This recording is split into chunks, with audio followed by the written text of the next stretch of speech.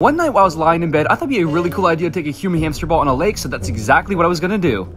So we brought the giant hamster ball down to the lake and my dad helped me blow it up. This was my very first time in one of these things and it was super cool.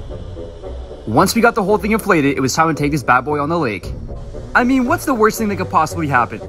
Run out of oxygen inside the bubble? Or maybe have a leak and then the whole thing fills up with water, then I sink to the bottom? Nah, I'm sure it'll be fine. I was having a blast in this thing, but it was very hard to stand up inside it. After trying to stand and falling about 20 times in this thing, I realized something was wrong. I was completely drifting away from home.